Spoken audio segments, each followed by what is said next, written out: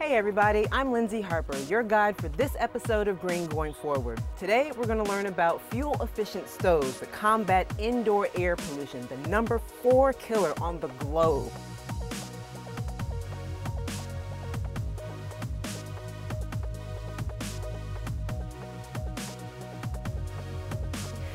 Who's going to teach us about it? Dr. Hassan Crockett, Associate Professor at Morehouse College right here in Atlanta. I hear it's a pretty dirty job, so first I got to pull back my hair and take off my jewelry. Come on, let's go meet Dr. Crockett.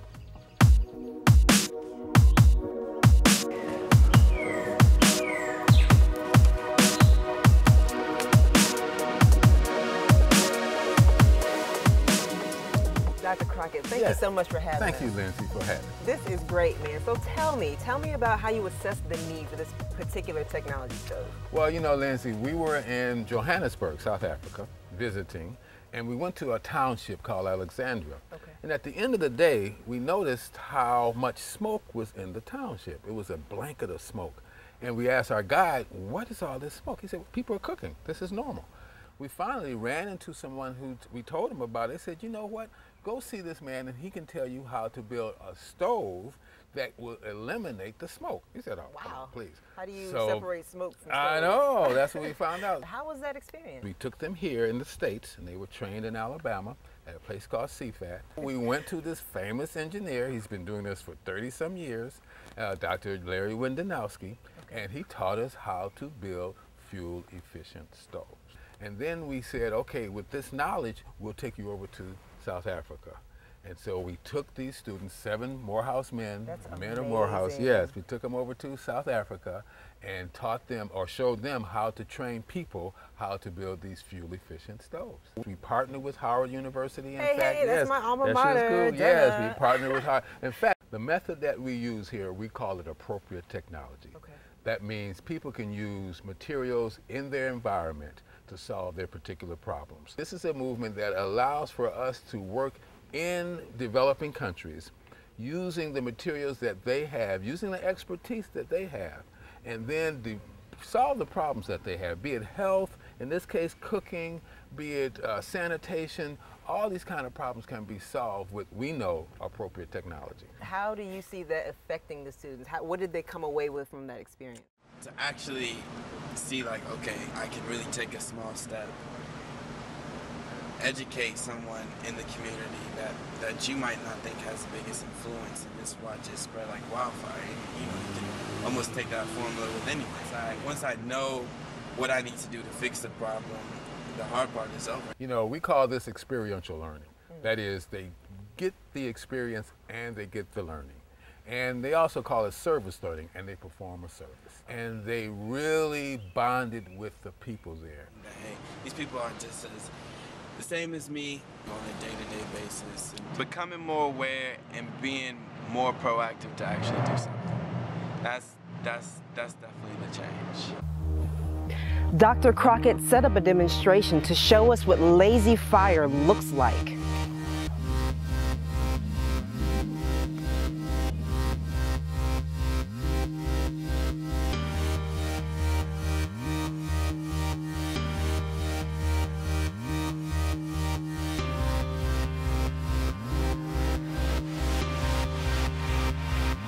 These moments of fire.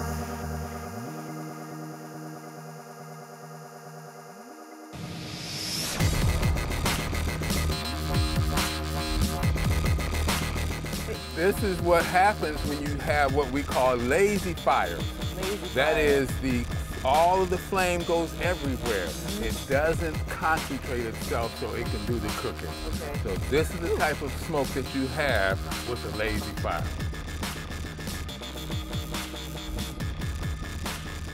The women and the girls are the ones who do the cooking, and therefore they're the ones who suffer from this open flame. And then you're cooking at least once a day. This contributes to all those kind of diseases, this kind of smoke. And just think, sitting around with this for hour after hour after hour, day after all your life. Generation after generation. Generation after generation. Imagine this inside. Children are the most vulnerable group to poor indoor air quality by far because they have immature defense mechanisms in the lung. African American and Hispanic children are 2 to 3 more times likely to require emergency care, hospitalization, and sadly 2 to 3 more times likely to die of asthma.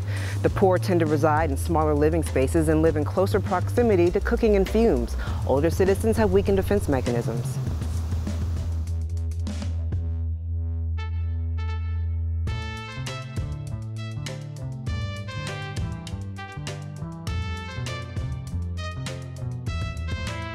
So then like people with like asthma.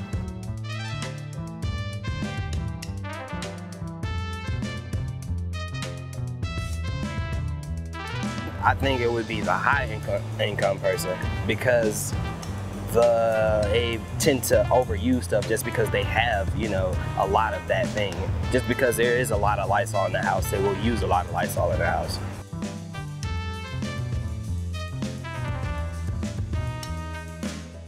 Elderly people, people that might have asthma.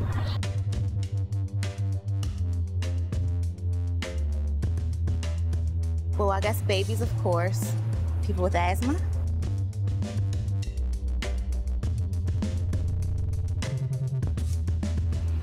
I would say children, but because they're really unaware and can't really control their environments. But if you're never alone, if you're always around other people, you can't really control what your environment is going to be. So these misconceptions that somehow indoor air quality is not as bad as outdoor air quality, which receives a lot of publicity, really is a fallacy.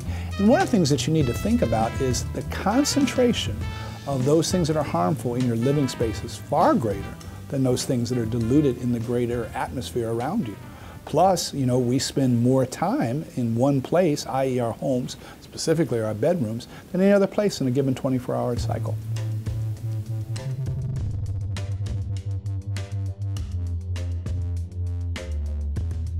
Some things that might affect indoor air quality might be, Oh, people's strong perfume.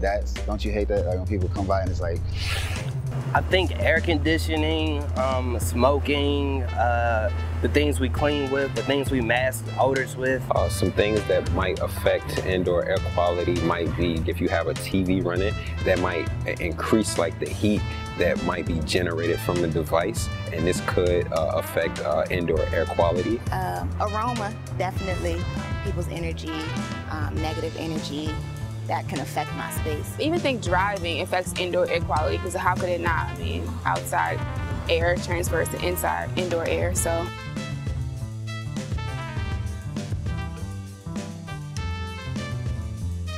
it's in between the kitchen and my bedroom. It depends.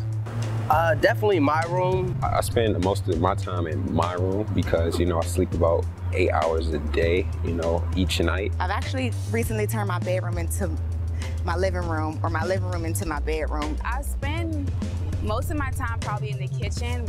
A parent or an uncle or grandmother living in the same space, even if they smoke in a different room, we know that the smoke particles travel throughout the house. An interesting fact is if we look at carcinogens and tar, oftentimes what comes out of the burning end of the cigarette is actually more potent or more lethal than what comes out the filtered end that the smoker takes. But what is important is we now find, we talk about genetics. Most of us think that genetics is something you're born with, it determines what goes on, you got the set. There's now evidence that pollution, both indoor and outdoor, can actually change subtle things about genes within people during their lifetime that then becomes inherited. It's a totally different way of looking at genetics, which we tend to think it's kind of like a deck that you were dealt.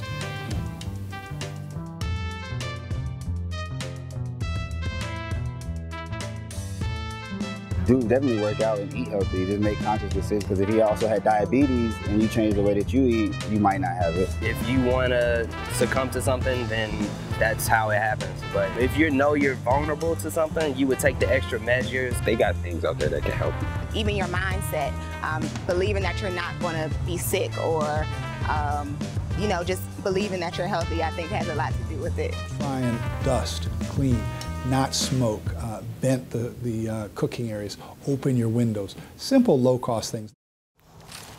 And now, here comes the fun part. Stove making time. We're using just the regular materials that people have all over the world. mud and straw. Hey, you can't beat that. Nope, can't beat that. Well, let's get started. Okay. Concrete, dirt, of course, and straw. Now we're doing a simulation. Right. Because ordinarily you want 3 piles of straw and 3 piles of dirt, okay, and 1 pile of cement. Okay, the straw insulates the clay.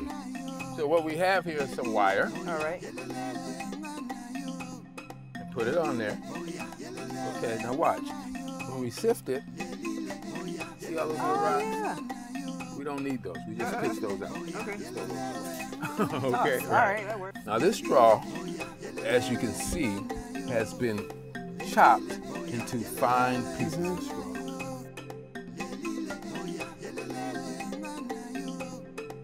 Put it all in.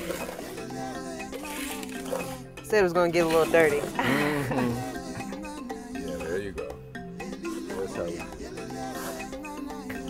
What we have now is the dirt and the cement, and we're prepared to mix it together, and actually we're making mud out of it. Okay. Okay, so you put a little hole. And do a little pour. Okay. All right, so I'm going inwards. Mm-hmm.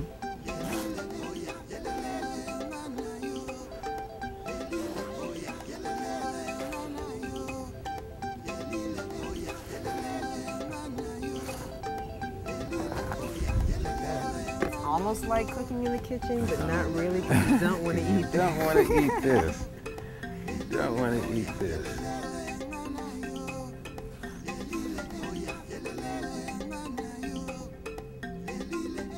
Starting to drink it up. Could you really do this by yourself? Oh, yeah. Could you? Because it seems like it'd be a great way to bring the community together. You can, but it'd be an excellent way to bring the community together. Yeah, for sure. So how long do these stoves last? They last for quite some time. Do they? Mm-hmm. So it's not like a one-use kind of thing? Oh, no.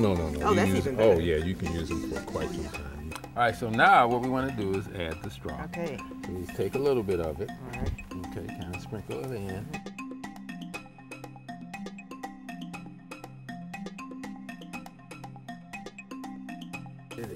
Bring some more. Bring some more. Bring a big old bit.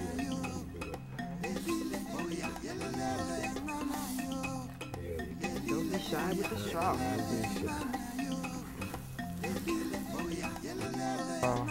I'm going to cut another mold, but this is our mold. All right.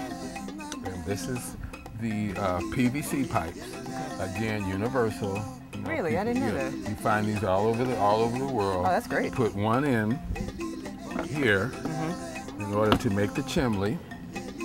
Okay. And then one in here. And see, it's cut to fit. Let me pull this out. See, matter of fact, there's a, if I can tell this over, there's a hole in the There's a bottom hole on the as bottom. well. Yes. Okay, gotcha. Okay. And it's cut to fit. Okay. So that it would, you put it through here. There. Yeah. Gotcha. And, Oh, look at that. and it fits. Okay. As you can see, it fits directly together. And now, what we would do, You would then build around just the start pipes. packing it in. Okay. Packing it in. Gotcha.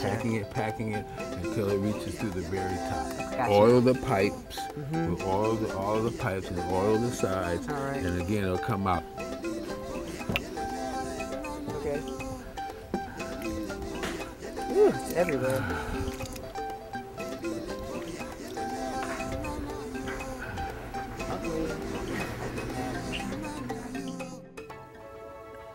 Now, ordinarily we use newspaper, which I don't have, but this is okay.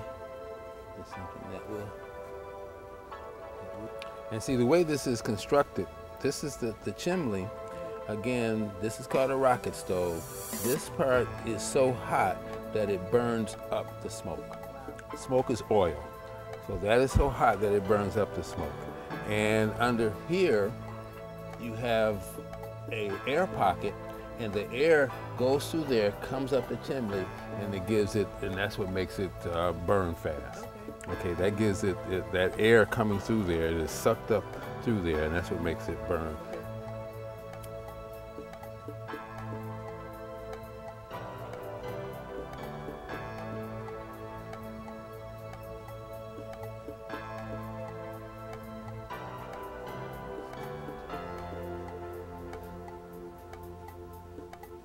Now we get a little initial smoke because we got paper. Once the paper gets out of the way, then we get rid of the smoke. It's burning good. Mm-hmm. You see how the it's fire? Sucking you see in. how it's Look sucking at in? Yeah, you see how it's sucking in. That's the amazing. That's the whole engineering of it. Lazy fire goes everywhere. Right. That's what we call lazy fire. Open Right. flame, it goes everywhere. Our system, it sucks it in. The air is sucking it in and it's sucking out of here. Awesome. Ooh, And now, you can see. Now you can see the flames coming through. Check Okay, that now, out. but check how little smoke. Right. It's like it We was got there and now it's flames, gone. You got flame. You put rocks and you put your pot right on there. You build a Rocks. I hadn't skirt thought around about it. rocks. Yeah, you take your rocks, you put your pot right on there. I mean, by the way, fully outside. I know. That's the insulation. It's just as cool. Nothing. You know? Yeah, fully outside. Now I mean, the flames are like tall. Yeah, the flames are tall, but and it's just there's as cool. no heat whatsoever. No. So it's safe. One of the problems that you have with open flame fires, kids fall into it. And see, it can be touched. You know, all the flame, it can be touched, and there's and it's safe. Dr. Crockett, I gotta say, this has been an amazing experience. Well, great. From the smoke to the mud, the cement, the straw, to the flame, to the stove. That's the stove. This is great. Thank you so much for Well, showing you're us so this. welcome. And I can't wait for this information to be disseminated so more people can know that there are solutions to huge problems. Yes, exactly. It has Simple been an solution. honor meeting you. It's been an honor for you to be here, for us to have this opportunity to show you how the fuel-efficient stove works. Thank you so much. I'm Okay. sure Morehouse is proud. Oh, yes, they are. I really don't think on a local basis. I really feel like I think on a global basis. And, you know, as they love to say at Morehouse, you know, think globally, act locally. This has been an amazing experience meeting my new friend, Dr. Hassan Crockett from Morehouse College right here in Atlanta, learning how simple things and simple materials from everywhere can be used to make amazing change around the world. I can't wait to see you next time. Take care. I'm Lindsay Harper for Green Going Forward.